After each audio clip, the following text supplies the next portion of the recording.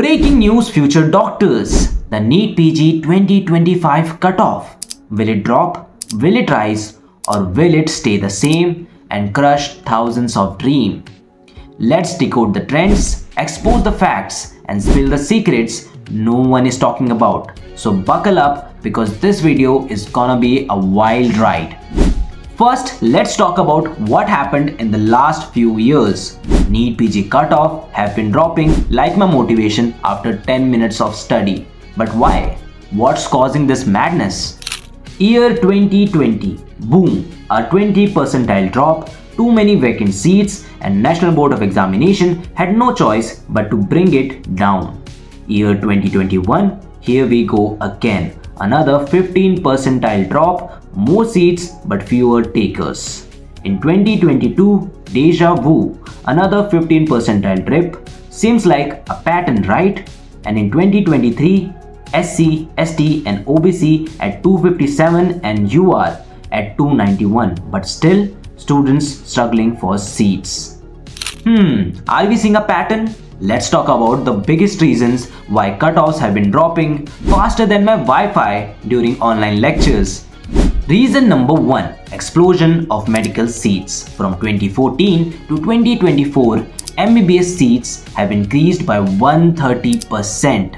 More seats equal to more chances. Or does it? Reality check. A lot of these seats are in less preferred branches like anatomy, physiology and biochemistry. Students want clinical subjects, but these seats not getting filled. Reason number 2, quality versus quantity. More medical colleges are opening every year, but a lot of them lack proper facilities, teaching faculty and patient flow. Result, students are choosy and many seats stay vacant despite lowering cutoff. Reason number 3, counseling drama. Last year NEET PG 2024 was delayed 3 times, from March to July to June and finally to August. And the counseling process for NEET PG 2024 is still ongoing with a special stray round, and which will lead to more delay and confusion.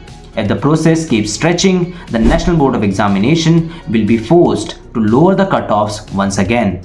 Imagine waking up to see the cutoff dropped. For some, it's party time, and for others, it's chaos. But what if it rises instead? Let's break it down. If the cutoff drops, more students will qualify, more competition in counseling rounds. Second, higher chances of securing a seat, but top branches may still be tough to grab. Third, relief for borderline candidates, but merit-based seat allocation still applies. If the cutoff rises, fewer students will qualify, higher stress for borderline candidates. Second, tougher competition, more pressure to score high in NEET PG, and possible shift in branch preference. Many might have to settle for alternatives. A cutoff drop isn't a golden ticket and a cutoff rise isn't the end of the world. At the end, your rank preferences and seat availability matters more. And that's it for the video, guys. I hope you liked it and found it informative. And if you did, please press that like button and subscribe to our channel for more such content ahead. If you have any doubts regarding NEET PG 2025, please list them on the comments below and we'll be very happy to answer that. Till then, I'll be seeing you in the next one.